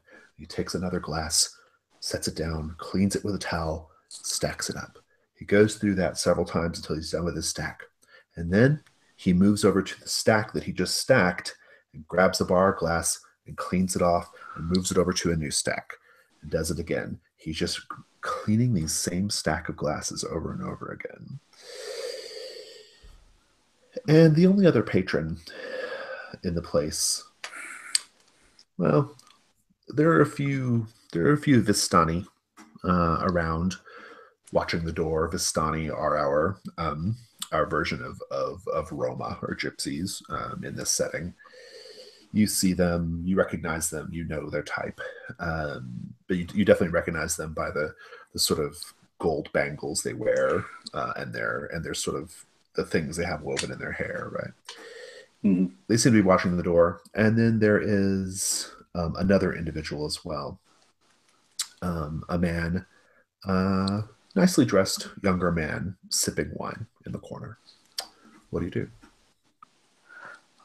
Well, I think I would approach the barman to maybe give some purpose to his I don't know, anxious cleaning. I'm going to dirty a glass, or at least attempt to. Yeah. So I'm going to approach and just greet him. Hello, barkeep. Love to, if it's not too much trouble, I'd love to spend some of my coin here and indulge in the local ale. There's a moment where it seems like perhaps he hasn't heard you. But then, quite suddenly, he looks up from his glass and says, "Would you like to order a drink?" There's a pregnant pause while Stosh raises an eyebrow and then, just trying to meet his gaze, he says, "Yes, yeah, if it's not too much trouble, my friend."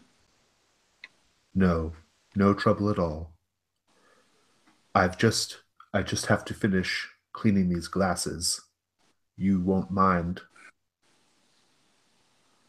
Well, I mean, they're certainly clean enough for the likes of me. I say, trying to get a little laugh out of this man. And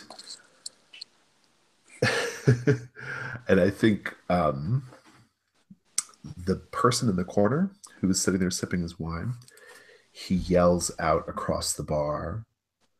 He says, Arik, use the glasses behind you, Arik. And Arik says, ah, yes, no point in making a patron wait for me to finish the cleaning.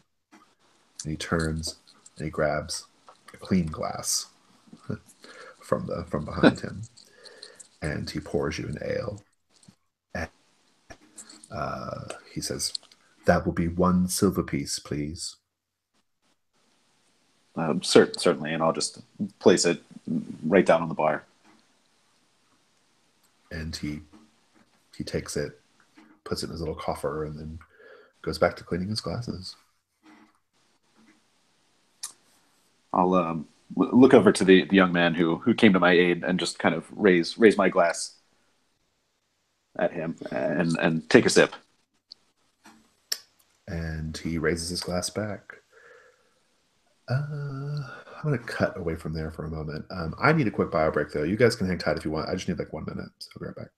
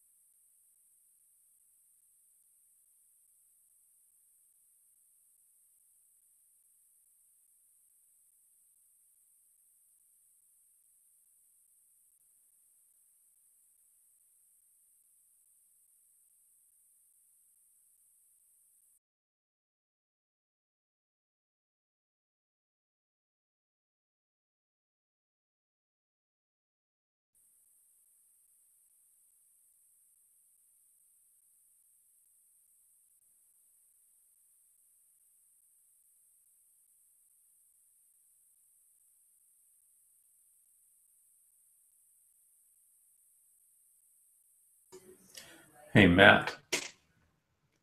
Yes. I see your picture has you cycling alongside what looks like an ocean. Yes. Are you on the East Coast or West Coast? I'm on the East Coast, but that might have been the Gulf of Mexico. Oh, cool. If I had to guess, yeah. How about you? Where are you from? I'm near Los Angeles, so and I do some Okay. biking, so I thought, well, maybe you're close by. Yeah. Yeah. No, that picture, it's been so long since I updated my Google profile, but that's from 5 years ago. I did a cross-country bike tour. Oh my God. Yeah, but I started in San Diego, so at some point I wasn't too far away cycling. San Diego to the East Coast. That's Florida. incredible. Florida. I'd love to hear about that someday. Sure. Yeah. Polly, you got a question for me? Yeah, Polly maybe gets up his courage and goes into some of these residences, looks around, sits at the dining table, and he's wondering what happened to these people. Were they dragged from their houses? Did they leave of their own will? Did something come in and attack them? You notice at one particular dining table you're sitting at, abandoned, musty smell in the room. No food, sadly. Chairs knocked over, tin plates strewn about, cutlery, clay mugs smashed. But importantly, claw marks, deep gouges into the wood of the table. And you'll notice this in other places too now that you're looking for it. Claw marks on doors, claw marks on exterior walls near windows, that kind of thing. Something routinely attacks the people of this village, drags them from their homes. Like a wolf claw, that sort of thing, or something Well, bigger and it's something deeper? bigger. Yeah, something bigger, that's for sure. Yeah. Run my finger over one of the claws, and I hiss. Instinctively, right? Leave the house. Nice. So, Goro, unless you want to go further afield, Bildrath's is nearby and not too far from where your companion ended up, the inn across the way. So, if Bildrath sounds good, we'll go there. Definitely. The sparse light from this building spills out from behind drawn heavy curtains. A sign over the door creaks on its hinges, proclaiming this Bildrath's Mercantile. Pretty good-sized building, about 70 feet long by 40 feet wide, actually.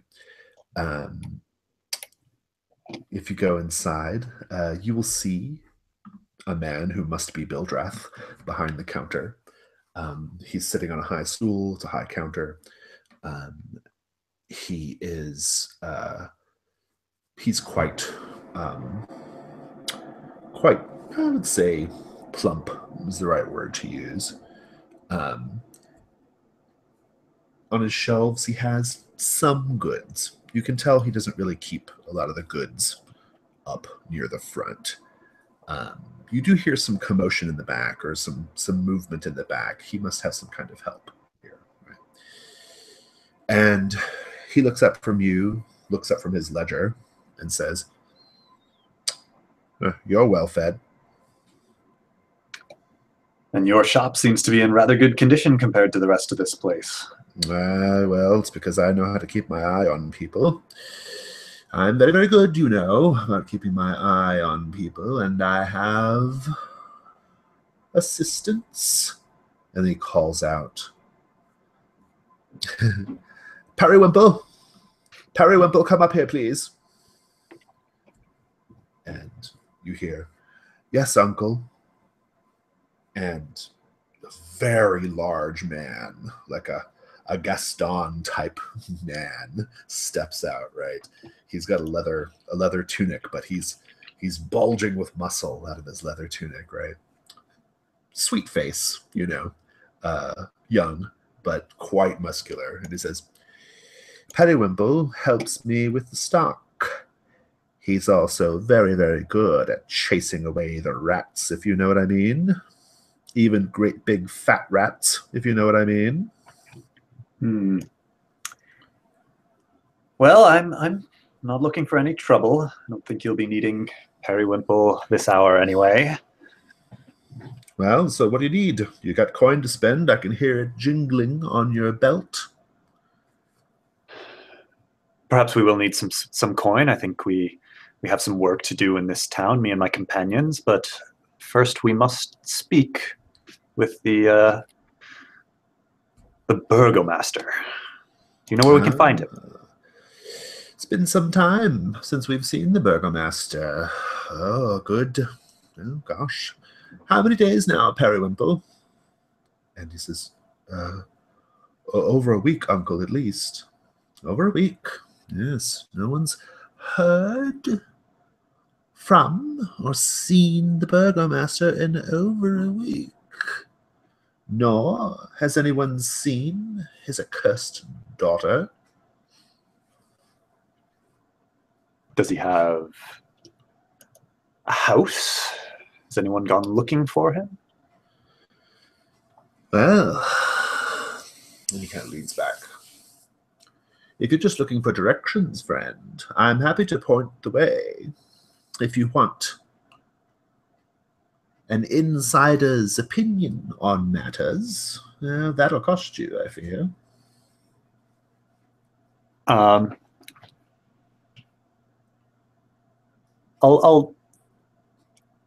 show him a couple of silver and ask, so what do you think is going on in this place? And he kind of like gives you a oily smile and says, if it weren't for the fog, you'd be able to see a little further ahead. Up a great hill, Castle Ravenloft, home to Strad von Zarovich. He's lived there for over 400 years. Can you imagine that? A man living 400 years? One might expect that he is not, in fact, a man. One might expect, or suspect. In any case, this person who may or may not be a man and who may or may not be 400 years old has had a very, very intense fascination with the burgomaster's daughter, or so I hear. Very intense fascination indeed. And I'll tell you something else, friend. He's reaching for the coin. You're not the first person to come through this way, not even in the last 2-3 weeks. And certainly, you're not the first person to come through this way. Well, let's just say our town has something of a history of people showing up, coming through this way, marching up the hill, sometimes even riding carriages up the hill, an attempt to slay Count Strahd. And they never come back. No, they never come back. So, would you like to buy some supplies? I may not have another chance to sell you on them. I see. Before we get to that, one other question. You seem rather well informed in this place. Do you know of a woman that might have come here? She would be 45 or 50 years old now. Would have come through here about 6 years ago. Works as a maid. Has a what country are the rest of us from? I don't know. We'll just say country X. I don't know. We'll worry about it later. Similar accent to mine. Yeah, that's good. Ah, I thought I placed your accent. Yes, I may know something about that. Indeed. He holds his hand out. I'll place another coin into it. Well, you might be talking about Mad Mary. Don't know what the woman's name was that you're referring to, but I know a woman who talks like you, and her name's Mad Mary. That's what we call her anyway. And where would I find her? Yeah. Just listen for the wailing, the crying in the streets. And if it quietens enough, you'll hear it again. Yeah, sobbing. Of course. What kind of equipment does he have? If you want to do a little bit of shopping, you can buy anything off the list. It's 3 times as expensive. Got it. You got to pay triple rate, but all right. But you have access to all of it. Meanwhile, back at the inn. So, Stosh, you've made a little friendly rapport with this gentleman in the corner. What do you do? Well, seeing as was it Arik, the bartender? Right. Yeah, he's not very talkative. Yeah, not so much of a conversationalist. Not so much. I'll make my way over to the young man in the corner. Nice. He's kind of finely dressed. He has like a sort of, like a fine silk tunic, good boots. Excuse me, good boots. Hale, good looking, except for like he's got like a little scar on his cheek, gives him character. And he says, "Hello, friend. My name's Ismark the Lesser." Ismark. Nice to meet you. I'm Stash, the only. I appreciate your help back there. I'm not sure how I would have. I didn't know the trick to pulling him out of his reverie, and if not for you, I fear I'd be quite thirsty at this moment. You might be. Stash, the only. What brings you to the village of Barovia? We were, we received a message. My friend, my companion, and I. He's about the town somewhere. We received a message back home from your burgomaster. In fact, do you have this letter on you? Can I see it? I think.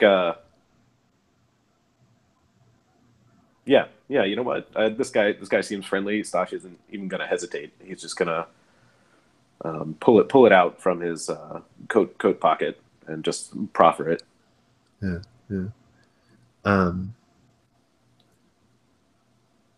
This is the one that you originally got, not the one you found on the body. Right? Yes. Yeah. Correct. Yep. Good. He reads it and he says, "The burgomaster did send out a letter of warning some time ago. Has sent out several, I'm led to believe. But this letter was not written by his hand, friend. This is not his handwriting." Oh, interesting. And you are well acquainted with the man to know his handwriting? I am indeed, because I was the burgomaster's adopted son. In the past tense, how did he? That's interesting. Yes, I fear he's not with us anymore. Oh. I'm terribly sorry for your loss. Is there what of his successor? Do you mean his daughter, Irina? Well, I mean, I assume someone. Oh, the new burgomaster. Yes. No. Yes. No. Trust me, no one wants that job. What would they even be burgomaster of? Mad Mary? Fat Bildrath? Simple Auric? A handful of people? Shut behind their doors? It did seem a bit grim upon walking into town. What is it that plagues? But I've never lacked for a good reason. Fair enough. He pours another glass. What is it that plagues this town? He drinks it down and says, "Well, since you're here, maybe you should talk to my sister." Your adopted sister, the burgomaster's daughter. My adopted sister, Irina. Yes, I'm sure she can tell you more. Well, I would appreciate that. I mean, where is she? He'll give you directions to the burgomaster's mansion. Okay. And he says, "I'd come with you, but well," he holds the bottle up. He says, "They say it starts to spoil as soon as you expose it to air." pours another glass. Well, I've heard the same, but I've never even put it to the test. Good man, good man. I'm going to cut over to Polly. So, Polly, maybe you're somewhere in the vicinity of where your friends are, your new friends. Maybe not. Where do you head? Well, as soon as I put two and two together about these claws, I head back out into the street. These houses are clearly not safe, and I'm looking for my friends because I need to get someplace safe, and I don't really know where they are. So maybe I peek in some windows of shops and start to get a little bit more frantic, and finally I end up either at the mercantile or the tavern. I'm not sure which one. We'll say the mercantile. Okay. You end up there, and maybe you'll see Goro, like, looking over some wares. Periwinkle is bringing out various things to show you from the back, right? To keep all the good stuff in the back, right? And maybe you're arguing over prices. I don't know, whatever you're doing, Goro.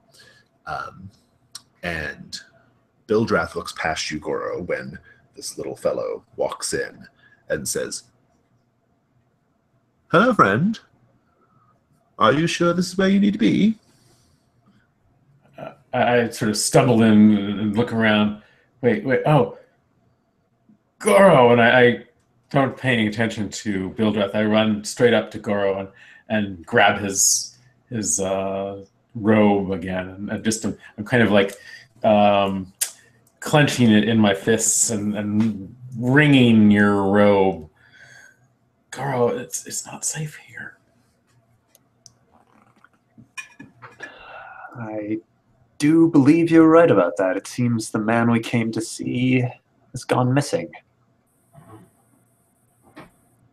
Why? What have you found? Claw marks. Claws. Claws are everywhere. Friend, I couldn't help but overhear the jingling in your purse. Have you come to buy something? Have you come to shop? I look around, maybe at the things on the shop, but maybe also I'm looking for claw marks in the walls. I don't see any, and start to calm down and settle down.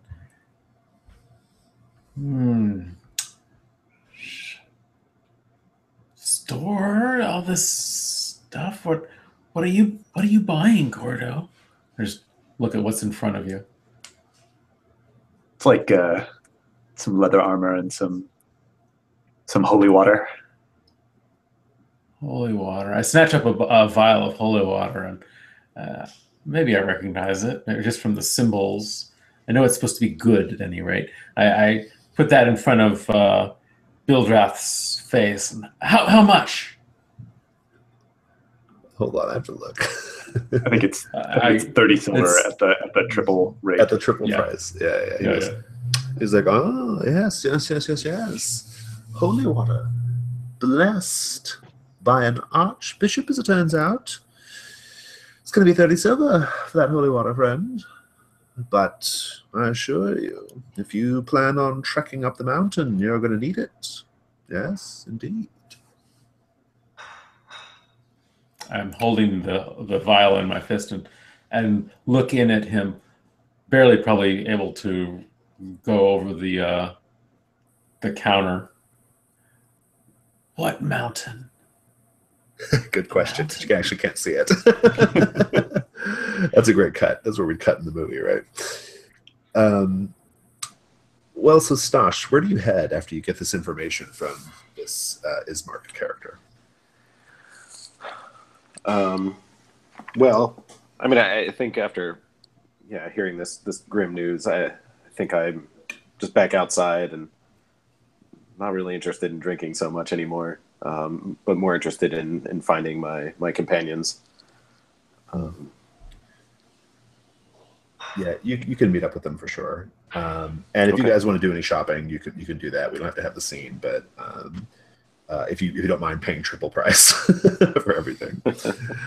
I don't know that we're going to be running into another shop out here. That's so- a good point. Yeah, it's probably not going to be. There's probably not going to be a shop in the dungeon. It's not that old school.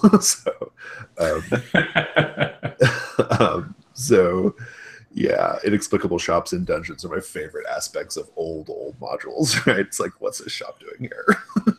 who's buying the stuff? Yeah, if you guys want to take a minute to shop, you can do that real fast. We'll just kind of take it out of the fiction for a minute if you want to go over that stuff. Otherwise, you could be shopping as we go. But otherwise, once you're all back together, where do you head? What do you do? Well, I mean, I'm going to, relay the information that, the burgomaster is, no longer among us, but also, say that, I know where his house is, and that's where Irina is.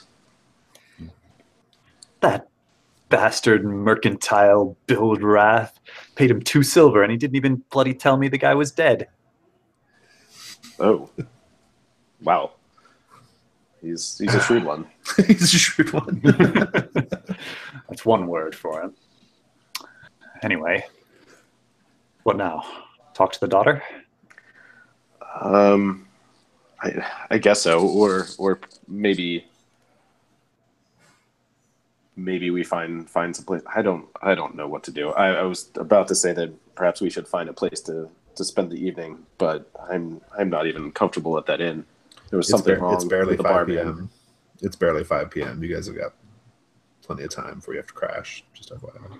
Okay. Well, yeah, no time like the present. Well, let's go find the daughter. Perhaps she knows what happened to her father.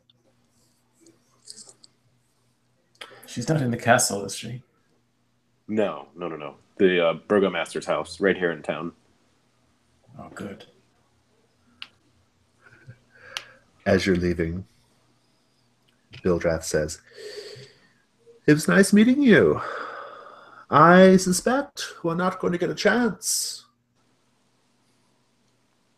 to get further acquainted," as he's counting his coin from whatever you bought.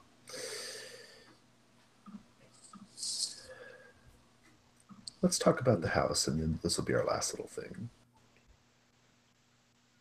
As you step out into the street, I will remind you, you do hear the sobbing and wailing still of Mad Mary. Goro, just FYI. Yeah. The burgomaster's home.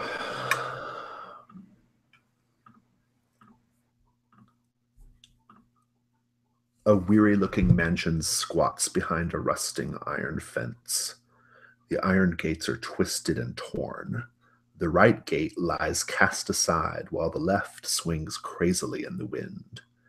The stuttering squeal and clang of the gate repeats with mindless precision. Weeds choke the grounds and press with menace upon the house itself. Yet against the walls, the growth has been trodden under to form a path all about the domain. Heavy claw markings have stripped the once beautiful finish off the walls. Great black blottings tell of the fires that have assailed the walls. Not a pane nor shard of glass stands in any window. All the windows are barred with heavy planking, each plank marked with stains of evil omen. And that's where we will end the session. So we'll do debrief after session 2. This is just kind of a get everything going session. So I will just say that I had a lovely time. I thought you guys did great. We are right where we need to be to start session 2. We got right where I thought we would, so I'm really happy about that. I love it when like timings work just like I think they're going to. Like I think we'll get right here. Boom. Yeah. So awesome. Do you guys have any questions or anything? No questions. I just final want to say, XP award too as well. I have to give you that. Let's do XP real fast before we keep going. Let me do some calculating real fast.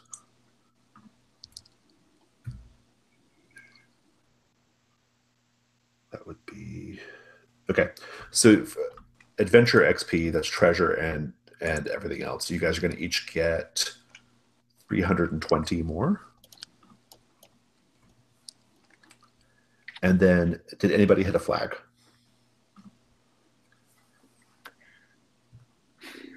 Yeah, we didn't really get a chance to dig into it because the wolves appeared immediately. But I was attempting to tell Pally that, you know, when we're out in the woods and the fog is rolling in, the monsters can't see us, just like we can't see them.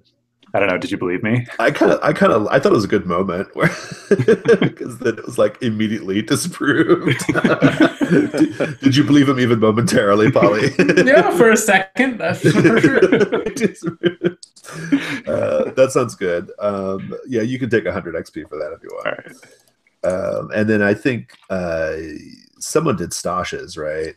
Yeah, yes. I told him I was lucky. Right, that's right. Yeah, you can take 100 XP for that. Stosh, did you do one?